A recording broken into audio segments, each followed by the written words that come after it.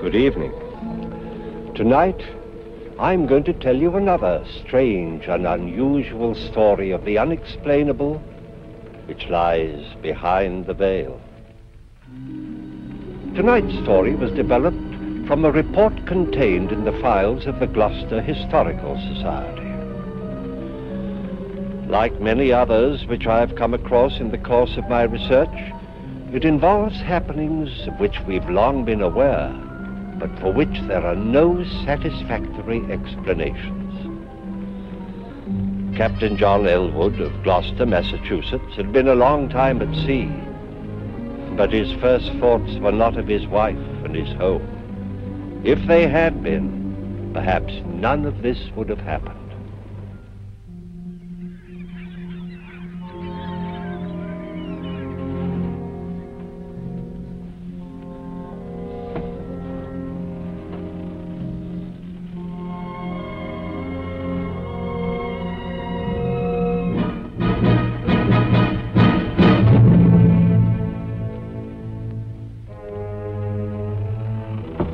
Come in.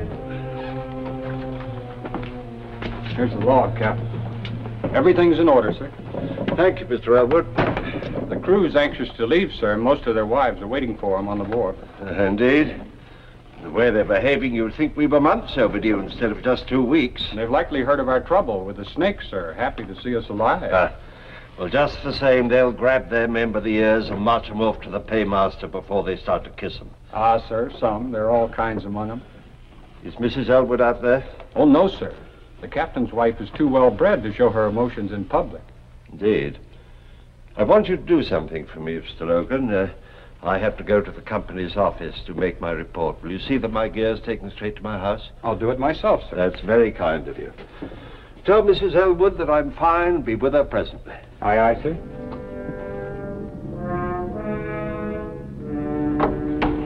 Just put it anywhere here, Mr. Logan.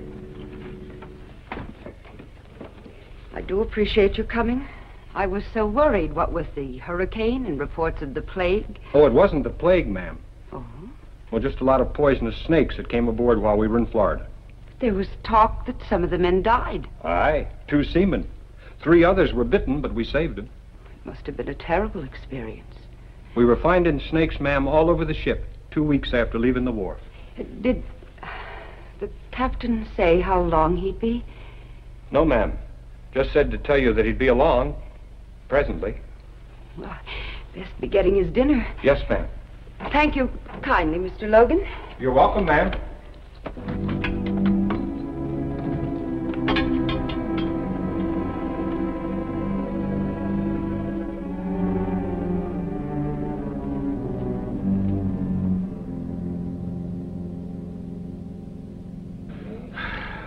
Good to be back, Barney. This place is more like home to me than my own house. We missed you, John. What's been happening while I was away? Oh, now, let me see. The Clarowell foundered 2 weeks ago off the coast. Nobody lost. The packet from England was late again, as usual. I think that's about all. Things have been fairly quiet. See, how about those snakes, John? When are you going to tell us about them? As soon as I get something to wash the salt out of my throat. Oh, yes. Bessie! Coming! Coming!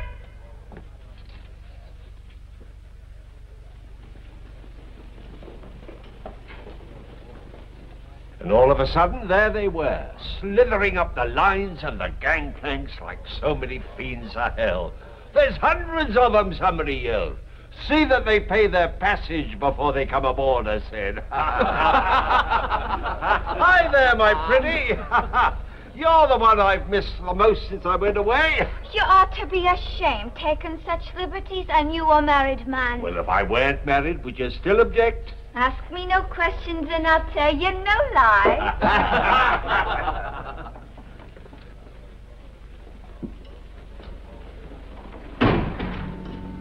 Afternoon, Mrs. Elwood. Good afternoon. I'd Like a bottle of that Spanish wine that Captain Elwood favors. I think he'd enjoy it with his dinner. Be supper more than likely, ma'am. Club's having dinner in his honor. But I'll get it for you.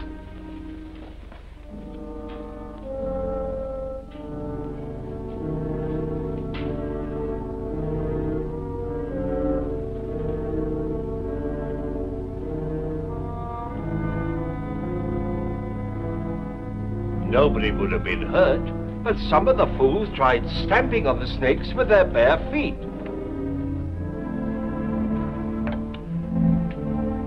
Excuse me, gentlemen.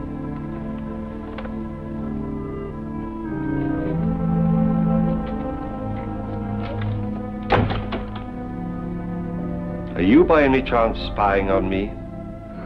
No, John. I only came... I know why you came. Go home and expect me when you see me.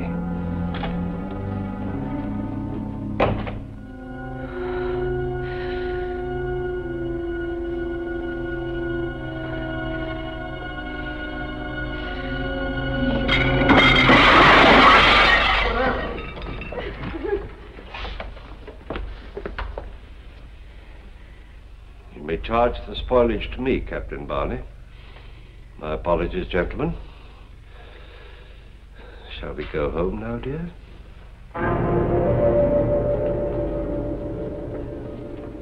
You humiliate me in front of my friends. You spy on me. I'll never do it again. But I wasn't spying, I swear it. I only wanted to get a bottle of wine for your dinner. And the table, was that part of your affection? I don't know what came over me. John, all the time you were gone, I missed you so. I prayed for you. And when you turned your back on me, I wanted to strike out and hurt you as I was hurt. I'm so ashamed. Well, you should be. I'm sick of your explanations, sick of your apologies. I'm sick of you, Ruth. No, John. Leave me something. Ever since I married you, I've been trapped. And for what? The price of a ship that went to the bottom 3 months after I bought her. You needn't have said that. I knew why you married me.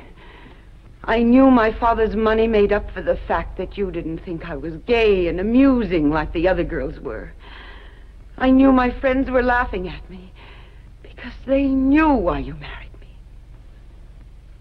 It made no difference. I loved you. I still love you. Oh, you're talking nonsense. No, John. Please hear me out. Let it alone, woman. You're digging up things that are best forgotten. No, I couldn't bear it if it were only the money. There had to be something else. John, maybe it's not too late. Maybe we could start all over. Oh, Ruth. John, I'm drying up into a bitter old woman. Help me. Please.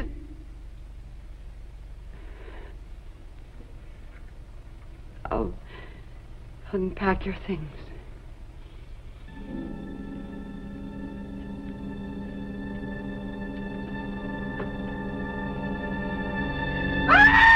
What's the matter? A snake! It ain't get me! What? Oh.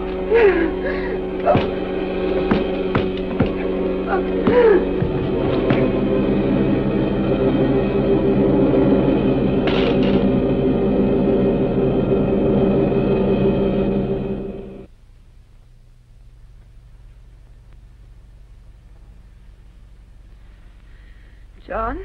It's all right, Ruth. The snake. He's dead. I killed him. Oh, I've taken care of your hand, and the doctor will be here soon. I don't think we'll need him, though. I'm sure I got all the poison out. You saved my life. Well, there wasn't much else I could do. You could have let me die. Why didn't you? Don't be foolish. But you could have. And if you had, you'd be free. No more arguments, No more trouble. You could do as you pleased. But you didn't. You saved my life. Oh, John, maybe we can start all over. Maybe. Try to get some rest, Ruth. I'll get you something warm to drink.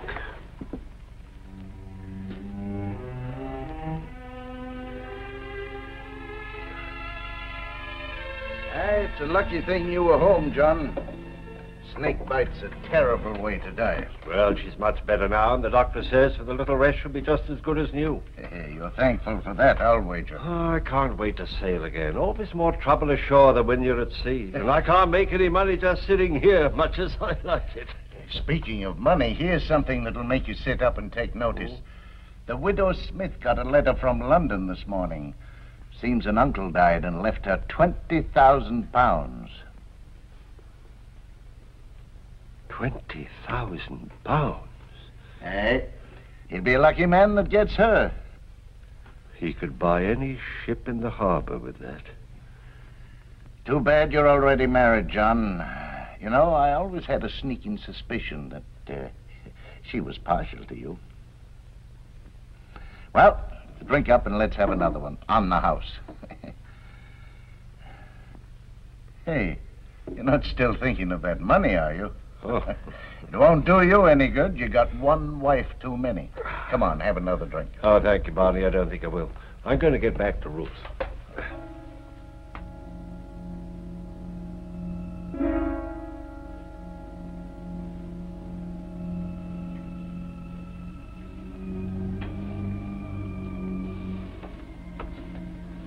Ruth?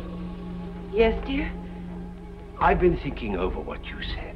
Maybe what happened this afternoon is a sign for both of us. We will make a fresh start. Oh. By Harry, I'm going to take you with me on the next voyage. I'll fix it all up with the owners in the morning. Oh, John, I love you for the thought. Are you sure you want me to come along? Why, of course I do. Oh, I've been very selfish about the whole thing. Seeing new places, doing new things, and you've just been left alone here in this old house. No wonder you were unhappy. Oh, no, it's not that at all. I love our house. Well, you want to come with me, don't you? Yes, of course I do. But I warn you, I'm not very good on boats. Huh? I get sick. Oh, nonsense.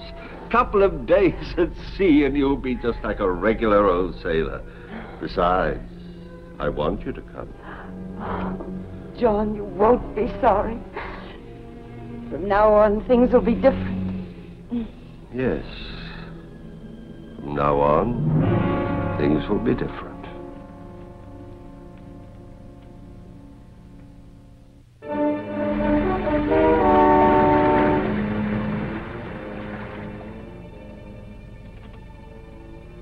Have the carpenter repair the after-deck ladder before somebody breaks his neck.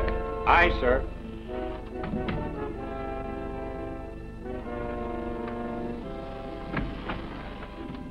How are you feeling, Ruth? I'm much better, John. Good. I'm better. Good. The cook's made you some more of his specialty. Another calm day like this and you'll be completely well. I didn't mean to be such a burden to you, John. You've been very patient with me. Oh, nonsense. I should have brought you before. You've no idea what a comfort you've been. No idea how lonely a captain's life is. Oh, I should like to be with you as often as you'll let me. So you shall, my dear. Don't let your tea get cold. You know, I dozed for a while and I had the strangest dream. Oh, I hope it was a good one. Yes. I dreamt this was our old ship.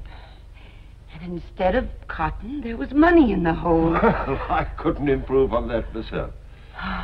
We were so happy in the days when we had money, John.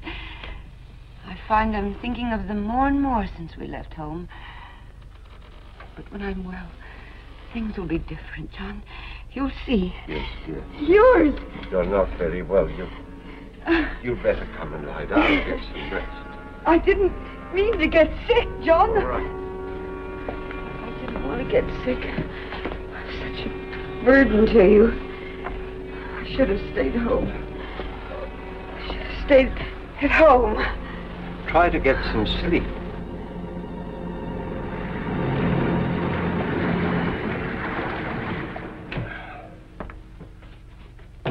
You asked me to see you after my watch, sir. Yes, I did, Mr. Logan.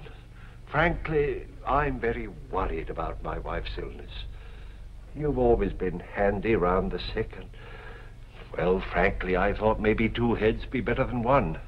Yes, sir. I wondered if you'd take a look at Mrs. Elwood, too. I'd be glad to do anything for the missus, sir, if I can. Good.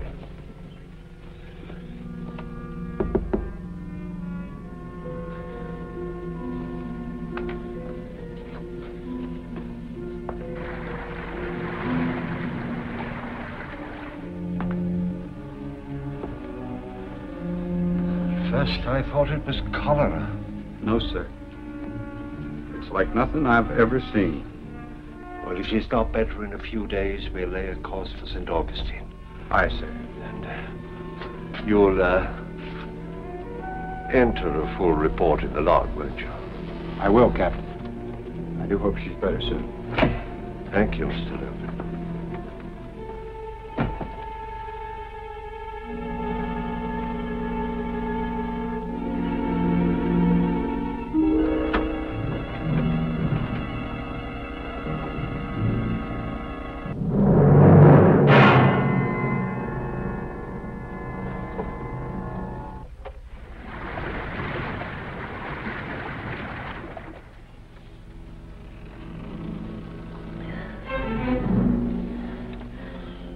How are we to St. Augustine, John? We hit some rough weather during the night. Slowed us up. Rough weather? I didn't even feel it. You were unconscious, I'm afraid. We must get there soon, John. We will, dear, we will. Now try to get some rest. I have to go up on the bridge.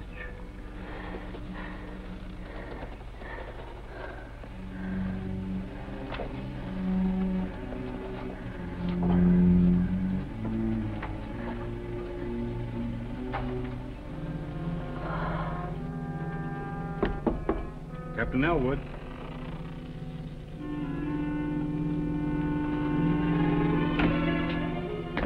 Sir, we're way off our course to St. Augustine.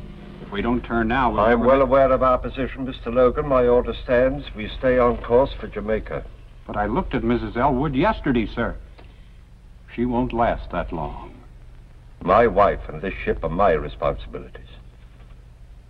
She'll be alive when we get to Jamaica, I warrant. As you say, sir.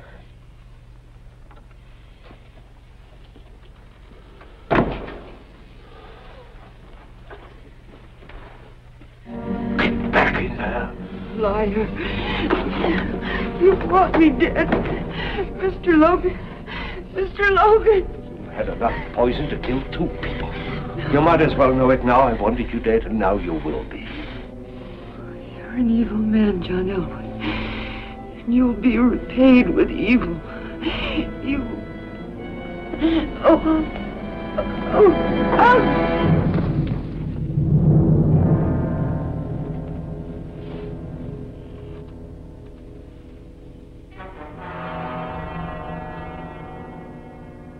John, you can't spend the rest of your life in mourning. You got too many good years ahead of you.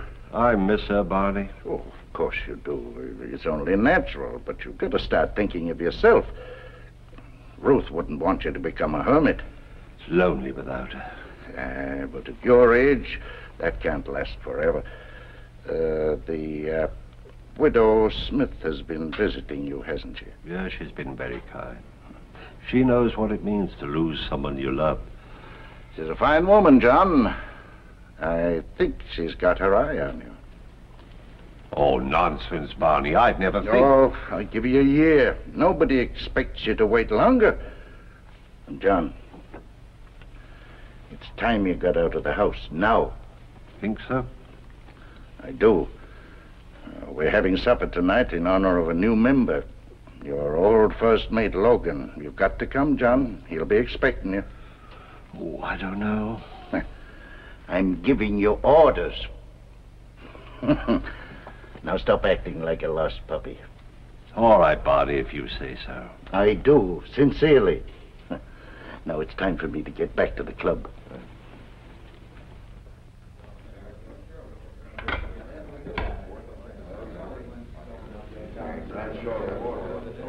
Why, Captain Logan, congratulations and welcome to the club. Thank you, Captain. I haven't seen you since the inquest. I feel I owe you an apology. You were right and I was wrong. I should have changed course for St. Augustine when you wanted me to. Makes no difference. Now. But it might have, and you were trying so hard to help her, you almost gave me the impression at times that you thought I wanted her to die. Gentlemen, gentlemen. The food is on the table, gentlemen. Clumsy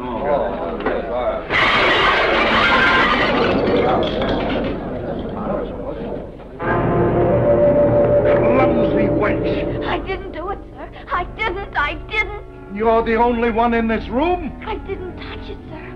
I swear I didn't touch it. Look. It's exactly the same as when Mrs. Elwood did it. 'Twas a ghost, sir. 'Twas a ghost that did it, sir. Stop that nonsense! 1,000 pardons, Captain. Give us 10 minutes, and in the meantime, the drinks are on the house.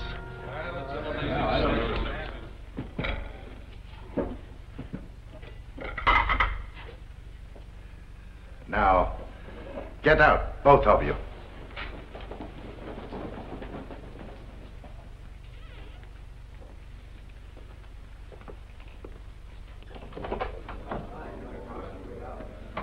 You may come in now, gentlemen.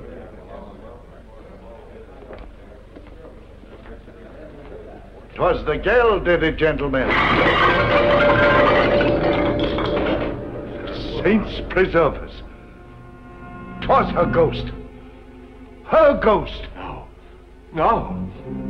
You fools, are you frightened by a superstitious servant girl? Barney Logan, help me, I'll show you it's nothing.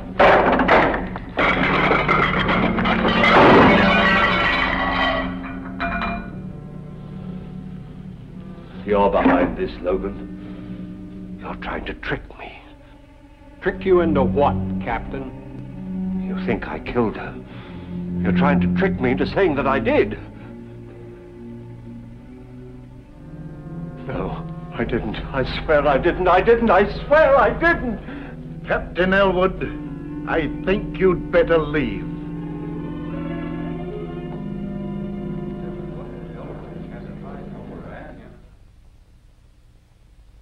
Aye, he finally got a ship, if you could call it that. No other master would sail her around the harbor. She leaked like a sieve, and her crew, well, I wouldn't sail with them across a mill pond. But it was all Elwood could get, so he took her. Captain Barney. Gentlemen, have you heard? It's the Coverley. That's Elwood's ship. Aye, her crew's just been brought into the harbor. What happened? Nobody knows. They say that the weather was fair and the sea was calm, and suddenly she just broke up. But her crew was saved. Aye.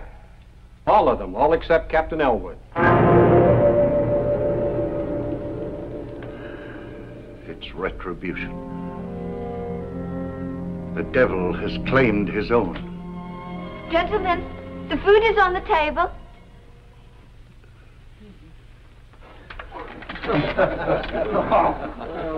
Again. There it goes. The law demands an eye for an eye. He who takes a life must be prepared to forfeit his own. But the law is man-made, and when there is no proof, the law is helpless. Captain Elwood never came to trial. Nevertheless, he was found guilty and executed. Who was his executioner? We may never know. But an unseen force that can overturn a heavy table is not to be reckoned with lightly. Please join me again for another journey into the world of the unexplainable which lies behind the veil. Good night.